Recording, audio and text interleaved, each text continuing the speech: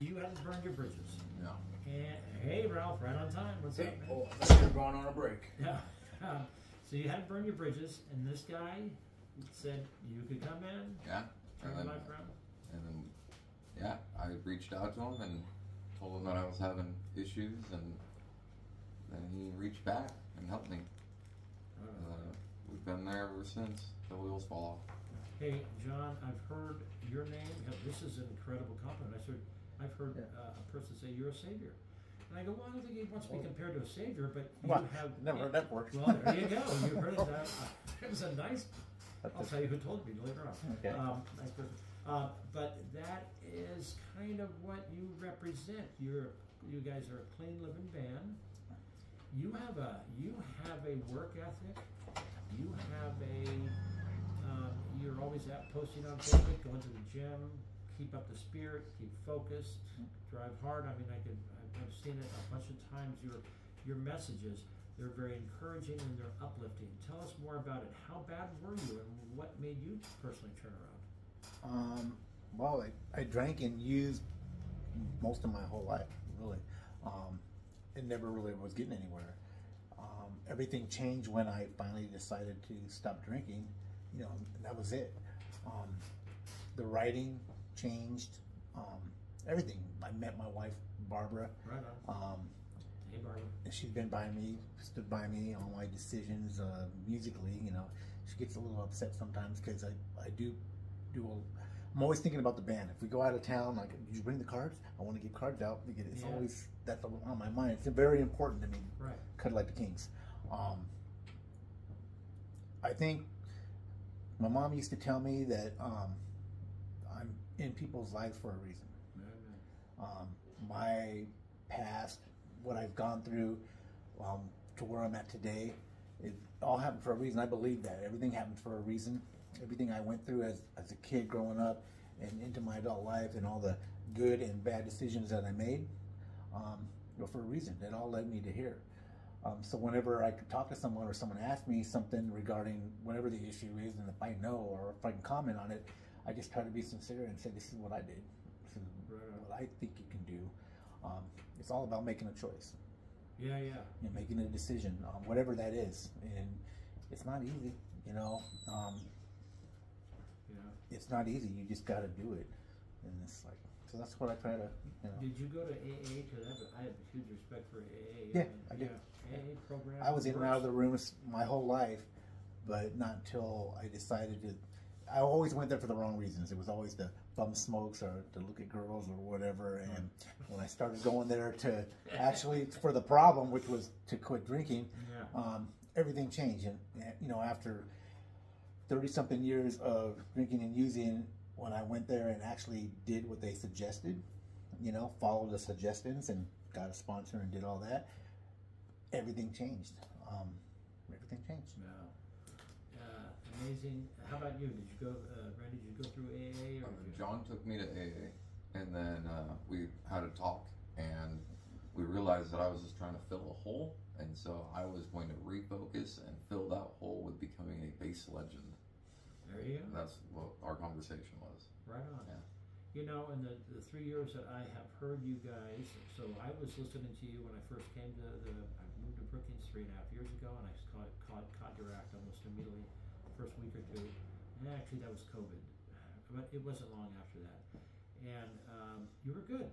You were a good band. It was fun, entertaining. I remember that night. I think it was at the brewery, at the Chetco Brewery. Chetco Brewery. Yeah, and it was fun, and it was really. But to hear you guys now have vastly improved. Really, you're vastly, which is, you're always improving. Hopefully, you'll always improve. Hopefully, these shows keep getting better and better. I can only hope. We're pretty hard on ourselves as a band. I mean, it might not show in the performance or whatever, it does show. But we try to really be our best and we're always trying to improve. And you know, I don't want to. When I started it, and I talked to Alan, you know, what do you want to get out of this? I want to have clarity. I want to have professionalism. I want to be what the other bands are not giving us, and that's where I come out and we're interactive and, you know, try to get on the guys. Hey, get out there and talk to everybody so that we're approachable. Right. So that's what. Yeah, you are approachable. All of you are. I see Randy all the time. We're always bumping into each other. By the way, shout out to Annette. Yeah. All right. Yeah, I love you, Moses. Moses, hey Annette, peace and love to you. And I guess Barbara and so many other people. Oh, by the way, I just got to run out real quickly here. We got Barbara and Annette. We got Lindsay, Brenda, Lindsay? Yeah, Lindsay. We've got Kelly, Jared, Jaden. Hey, what's going on? Hi, Vera. What's going on? Hope you're doing well, Vera. Grant and Dave and Angel. What's going on, Angel? There's Chris, Sherry, and Darwin. They're always listening. And hey, hope you're having fun with Terry and Mindy, John and Patty. So many of you people. Thank you, Rika and Lucas. Thank you so much for listening to the show and contributing to the listening by getting back to me and telling me that you listen to these shows. I appreciate it. So you got a following, which kind of like the Kings does. Come out the 17th, Friday the 17th, the Enoteca. That's in another 9 days. Mm-hmm. And you will see the following that your kind of band is garnering. You do a lot of the really good covers, but you also write some of your own songs. What are some of your, there's a couple ones that just have a catchy phrase. What are the names of those songs? Your original songs, I'm talking about. Anything You Want, Building Number 2, Loud and Clear, The Fight. Some of those are on the new album that we just released. The Fight is everywhere right now. The Fight is everywhere. You meaning what, Randy? It's on all streaming services. Is it really? You can find it everywhere, yeah. Okay, It just cool. released on May 1st. Yeah, we did 3 songs. We're doing it in 3 song batches. Okay. And that was the first batch, which is The Fight, Loud and Clear, and There's Time. All originals. So we got 2 albums worth of originals, and Right on stuff. we just actually last week that we played Like Quarter 2 Pints weeks, yeah. for the benefit for Doe for Devon. We Yeah. unveiled a very, very new song, literally a week and a half old. So I gave him a challenge to write a drinking anthem song, and from his point of view, we wrote a drinking anthem song. A drinking anthem song by 2 non-drinkers. Yeah. Well, like I said, I wrote it how I felt it, and that was basically have a drink for me. And Have a drink get for out me. your seats, raise your hand, and say, hey, have a Yeah. drink for me. Go for it, because that's what it's all about. Have fun, whatever you Right do. on. Have And that's fun. a brand new one, so we'll hear that one You'll on hear Friday. that. You'll hear that on May, Friday. On May 17th, okay. You have also got, so you do great cover songs too. You guys put out, you have long sets. You're disciplined. You have fun. First off, foremost, you guys are having a good time. I can tell. That's what it's all about. Yeah. There was a fan, for lack of better words. I believe her name is Jade, and she came up to me the last couple of times. You know Jade. That's the And one. she by the way, that said, say, she Hey, Jade. she came and told me, and it was a great compliment. I was very humbled by it. She says, "You guys are so professional, and you start on time, and you all this energy." And she said it to me a few different times, and it makes me feel good because I really try. I get really, for lack of better words, I get a little anal during sound check because I want us to be ready. Right. So when 8 o'clock comes or 7:30, I want to start and give it to everyone, and then take a break and then get back and do it because I want to keep the energy there. They're all great at dealing with me pre-show. Randy's over here rolling his eyes, looking at me. It is Jade. I know her, Jaden. Yeah. You know Jade. I just gave her a shout out. So Yeah. from Vera, and they're all listening, and Jared, her son, who's been on the show, and Jaden's been on the show. Yeah. So yeah, we all see that in your playing, and you put on a show. It's meaningful. It's fun. It kicks it. But you've had a big show. What's the big show? You had a Betty Green Center, right? You were there. We did the Betty Green. Played Walmart. We Hey, I just missed played that. Walmart. That's right. The Pepsi boxes all packed up. That right? was the pinnacle. That's We made it to Walmart. We were on clearance that day. you were the clearance aisle. Yep. No. Roll back. We were in Germany, and I saw the pictures, and I see it's like you guys really set up a stage on Pepsi. Pepsi did that for us. It was fun. Really? Pepsi did that, yeah. They got there really super early. We got there at 5, and they already had it done. Wow. So what shout a out to trip. Pepsi. And What time did you play? From what time to what time? We started at 8. They changed it. We were going to go from 9 to 12, and then they changed it for whatever the reason to get all their stuff in their announcements and such. And so we started at 8, and they did their announcements, and we went and we played till 12. Wow. Wait, from 8 in the morning. There was about a 30-minute break because they did their announcements, and we went in there. 8 in the morning until. Okay, is that the earliest gig you've ever had? I mean, most people. We used to rehearse around 8 in the morning every Saturday. Wow. As we've gotten busier and busier through each year, the rehearsals are going down, and we're not going as early, so we try to get one in during the week if we need to. We're always critiquing. God, we need to beat up this song. We need to do better. So we're always trying to throw a new song in the mix too. Yeah. We like to stay fresh and do what everybody else is not doing. Another thing is, of course, I don't. Dr. Gigi wants every song to be danceable, but you do. You have all your songs are danceable. The majority of them, I usually don't. I usually step out on the real slow dances, but that is one thing I think that has improved since I first heard you 3.5 years ago, and that is you play danceable songs. I mean, you keep me and other people. We want to be out there, kind of moving and shaking and having fun, right? And it builds. Yeah. Do you guys find? It's just as much about us as it is about the energy that we get from everyone there. Okay, that's what I was just going to bring up. You find the energy of the crowds dictates your show? I mean...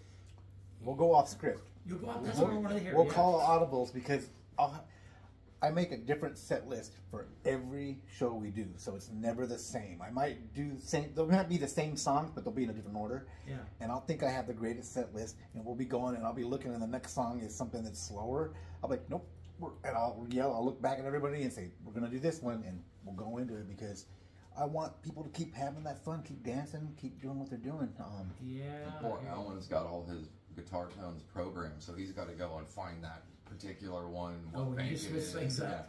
And he has a lot of guitars, and a lot of the songs, I don't know if a lot of people realize that some of the songs are in different keys as far as the guitar, so he has different guitars that are in drop or in a different key.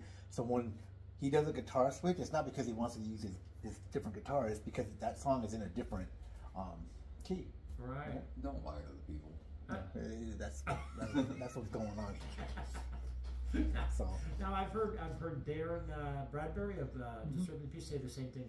He says we feel the crowd. That's how I kind of put it in my brain. He said he says if the crowd is into it, we could subtly make changes and build into it and feed the crowd, because what you just said, Randy, it depends on the crowd. I guess what's the worst thing about performing live? If you get do you get those dead doornail crowds? We once played for like an hour and a half straight to cows. To cows? To cows. Yeah, we did a private gig. Great people, and they were. As we got later, they were having fun, but they were, Long story short, it was almost like a rehearsal. Which, hey, we still gave it our best. We did as best we could to do. But there were more cows than people out there. The cows were wagging their tails. They were into it. They're producing more milk. They were over us squirting their, what do they call it, udders? Their udders. They're wagging their udders out there for you guys. What's the biggest? Does a big crowd make a difference? Oh yeah, energy is when they're into it, you're into it. When you're having everybody wants to be a rock star. It doesn't matter to me. It could be Anoteca, Porta Pints. It's always a great crowd. There's a vibe when they're lately over the last year or two, when you are doing an original song and they're singing your song, hitting the chorus with you, it's a good feeling. Wow, it's a good feeling. I mean, when they do that to the cover songs, that's great. We have fun. But when they're doing it to your own song, it's pretty cool. Right on. Where do you guys see yourself in 5 years from now? I mean, are you planning to be the same, pumping out, getting bigger and better? Till the wheels fall off. Yeah, we're bumping fists right something. Now. Shaking hands. Good for you guys. I don't know, it's a passion. It's a commitment. Definitely commitment. Ren Lennon, she Monogroup, the singer for Monogroup, she had a post that was saying, about, well, I forget what's the best part about being in a band, or what does it take to be in a band. I forget the post exactly. And one of the comments was, it's commitment. It's it's like in your other family. You have to work at it, and that's where I've been blessed with these guys. Is everybody gets along. We all have similar aspirations of what we want to do. You know, everybody gets to do their own thing. You know, Alan does his own thing. He has a new little album out there with his acoustic stuff. Cool. Randy does. He's all over the internet. He's got all kinds of videos out there and then songs he's going. He just came to me with some music that him and Damian Neal put together and said, "Do you like it? Can you put lyrics to it?" And I wrote lyrics in 24 hours for that song. Wow. It's called Coming Back Down, and it's a new project. Gray System Theory. The song is called Coming Back Down. It's out everywhere. It's listen to it and tell us what you think it's about. Coming back. Is it on YouTube? It's on everything. It's on Coming Back Down. Coming Back Down. Okay. Cool. And it's a little heavier than what. It's different than what we do with the Kings. It's different. Yeah. It's still me. To me, it's still me, but it's me singing a little bit differently. I wrote the lyrics based on what he gave me, and it just came. So when you write music, both of you, or when you're hearing new tunes or you're coming up in your mind, what instigates music coming to you? Does it take a special mood? Is it something you could easily call upon, or is it something that is fleeting? It could be there real hard, and then. I'm going to ask you a question, okay. And I've asked all the other band members, and they've given me their different. And I'll write a song. Give me something that you would want me to write about. Something that from you. Even if it's something that you want to say to Gigi or something that you feel, and I will write a song about it, and we'll get it to music. That's what I like to do. I like to be expressive and like to say the things that when you're growing up as a boy or a male, you're shy away from the things that that you would say to a girl, and I don't have to be because I don't really care. I'll say what I feel, and I can express that. I can express that in music. So. I resonate with that completely. I used to, in college, believe it or not, I was always into English. I'm an English major guy and writer. And I was hired at weddings. And they put me in a tuxedo and I'd sit in the corner and they would have a woman would come up and give me any 3 words in the entire English language. Any 3 words and I'll write a love poem out of those 3, with those 3 words. Not rhyming, some rhyming, some, I haven't done it in years, but it was like the same thing. Just give me an idea, give me something kind of, I had to produce. And I have nice handwriting. I'd write it all nice and stylize it, and I'd put it on a card and give it to them. That's what the people used to hire me to do. Believe it or not, it was a great job. I made a total of $400, but it was fun while it lasted. So yeah, the same kind of thing. Do you, Randy, can you just be like strumming around when you're at home? Are you still playing regular guitar? Or are you playing only bass? I got a bunch of them now. I got 2. Yeah, I got a lot. I play everything, so it's for me. It's like painting silence is what music is, and then I try to, without words, put you into a place or a feeling. Does that make sense? Yeah. So I'm not really good with the words, but that's why we balance each other out. Are either of you? I ask a lot of my guests this, particularly musicians, and I am not, so don't feel bad if you're not. Do either of you know what synesthesia means? Synesthesia is when you equate geometrical patterns or images with colors or numbers. When you play a song in your head, you might be thinking numbers. When Dr. Gigi sees orange, she sees the number 24. Honest to God, that's 24 to her. She doesn't see orange, she sees 24. It's bizarre, but I found out some people have it, a lot of artists have synesthesia. I didn't know it was a year ago.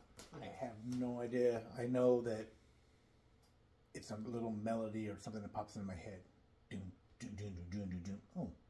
Yeah. And then I'll write lyrics around just that. Right. And trying to explain that, I'm sure it frustrates. I know it frustrates Alan all the time.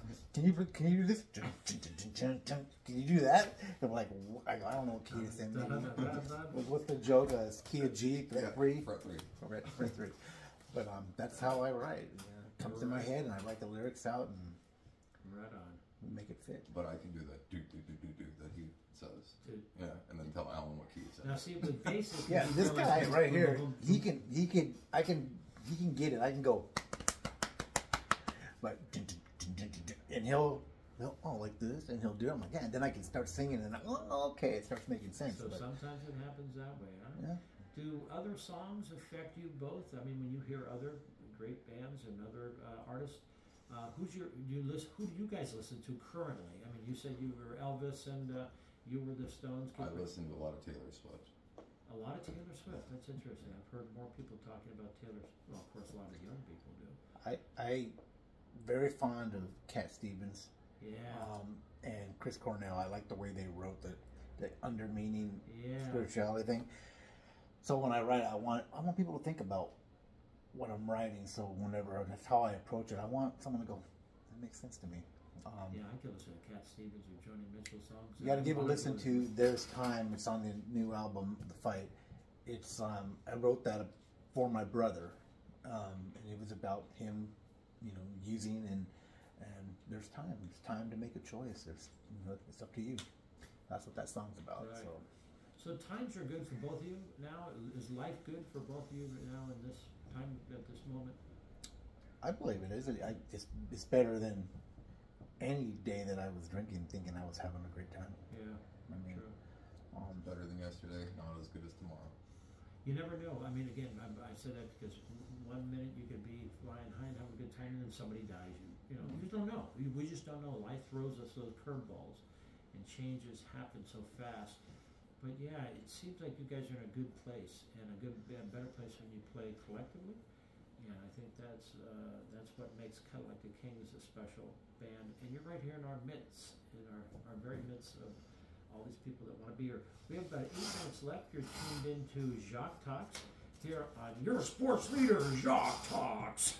We're talking baseball and football and rugby with John Mendoza and Randy Neal here on Jacques Talks. I had to say that. I'm sorry. all right. They're both rolling their eyes, going, okay, we got 7 minutes, let's get the hell out of here. What are your tombstones going to say? I usually ask this to my guests, didn't mean to catch you off guard, but, people ask me that kind of question. I go, I don't know. What the hell? What is your tombstone? What would you like your tombstone? What legacy would you like to say about you, John? Do you have anything in particular? He stayed strong. He what? Stayed strong. He stayed safe. He stayed strong. Stayed heavy. Stayed heavy. Okay. He made a choice. He made a choice. Okay. I don't know if that. Yeah. He stay strong, which you always say on your Facebook thing. Yeah. Randy, anything that stands out? I think I would say dance to the music. Dance to the music. Amen. Yeah, dance to the music. You got original songs. You've got great cover songs. You've got a great dance show.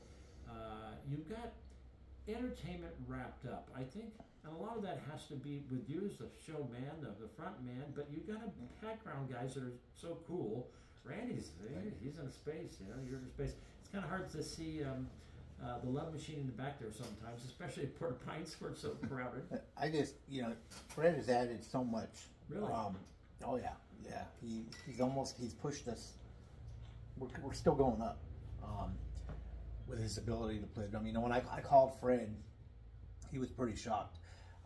He posted a video from him playing the drums like 30 years ago, and I saw that, and Alan and I, we were all talking. We need to change. We need to refocus, and so I called Fred. And he was our photographer. He was taking stuff for the last couple of years, pictures for us. And he goes, "Are you serious?" I go, "Can you still play?" He goes, "I practice, once about an hour, every day. I'll try." So I told him, I go, "I'm going to give you 3 hours worth of music. You just do whatever you can do. Pick out what you can do, and come to rehearsal, and we'll go from there." So that was roughly almost 40 songs. He came and we did probably 24 to 28 songs, some of which he'd never heard, and got through them. And I was actually messing up the lyrics because I was all excited looking back at Randy and looking at Alan going, "Yeah, this is awesome," because he was adding a lot of stuff that we were lacking. Sure. So huge. it was great. So shout out to Love Machine. He definitely feels it in the moment. He's there with us. Yeah. So. And it's a collective thing, though. It's not one. It's all above yourselves. Collectively, you make yourselves that the sound that you guys exhibit and perform so well. How many sets? How many? You usually play 2 or 3 sets, and how many songs in a set? I can time it down to 12 songs, 45 minutes. But if they're dancing, I'll call audibles, which sometimes they like and sometimes they hate. But we have roughly close to 5 hours worth of music we could do. So I'm always trying to mix up the arrangement. But we'll go. I go, all right, guys, we went long, so we only got 5-minute break. So, because I want everybody to just to give them as much as we can. So yeah, I remember you guys played Foxy's at one time. It was outdoors. That was a different venue. That's gone now. Foxy's has moved down to some other. I just saw the owner and Jamie, her husband, about a week ago, and they were going to be doing something. They're trying to do it outside. Hay bales and stuff, so we'll be staying tuned for that. Yeah. Do you play are you going to be playing the Pirate Festival or anything like that? I don't know. Every time that stuff comes up is when I hear about it. I never see anything prior to that, so by the time it comes up, they're already booked up. It's pretty busy.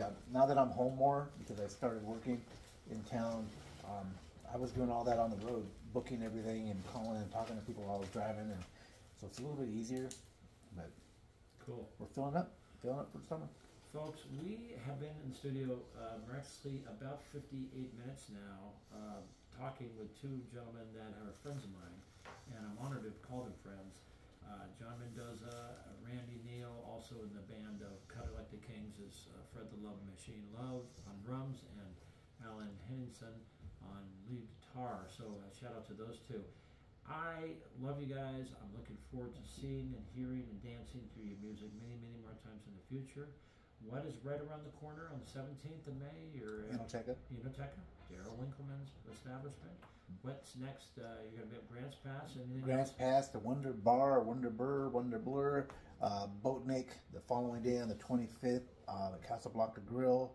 We have Porta Pines that day. And then back to the Porta Pines, And then back to Porta Pines that same night on the 25th. July 4th will be the Gold Beach Port headlining there. Some other shows in between before that. Cool. And Randy, you're found where? Everywhere, right? All the media, Spotify, YouTube. Just you can look Cut It Like the Kings. Cut It Like the Kings.